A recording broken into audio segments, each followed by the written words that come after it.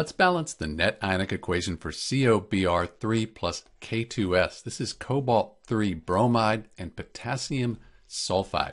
First thing we need to do is balance the molecular equation. This is the molecular equation up here. I can see that I have one cobalt here and two here. I'm going to put a 2 in front of the Cobalt-3 bromide. Now I have 6 bromines. Got to put a 6 over here. Balances the bromines, 6 potassiums. Put a 3 here. Now we have 6 potassiums.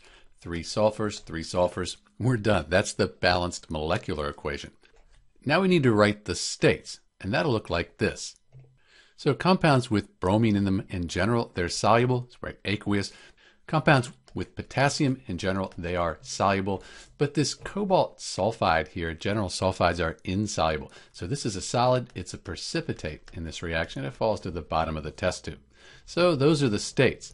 Now we can split the strong electrolytes into ions for the complete ionic equation, and that looks like this.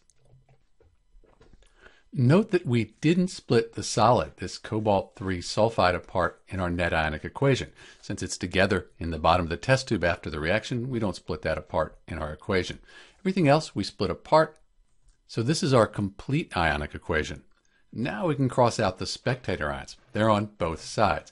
So in the top here, the reactants, I can see I have 6 bromide ions. I also have those in the products. Spectator ions, we cross them out. 6 potassium ions, again in the products. 6 potassium ions, cross them out.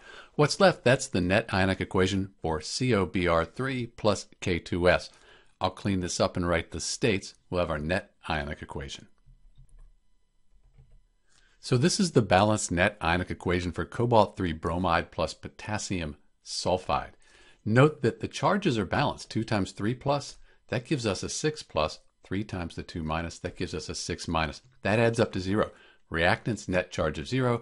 And the products, this cobalt-3 sulfide, that is a neutral compound, so net charge of 0. Charge is balanced. If you count the atoms up, they're balanced too. This is Dr. B with the balanced equation for cobalt-3 bromide plus potassium sulfide. Thanks for watching.